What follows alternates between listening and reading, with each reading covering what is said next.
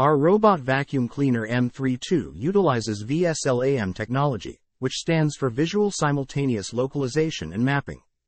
This advanced navigation system uses a camera and sophisticated algorithms to map out the environment in real time, allowing the robot to navigate and clean with precision.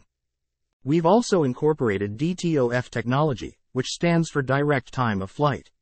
This sensor uses infrared light to detect distance and depth, allowing the robot to accurately measure and avoid obstacles while cleaning.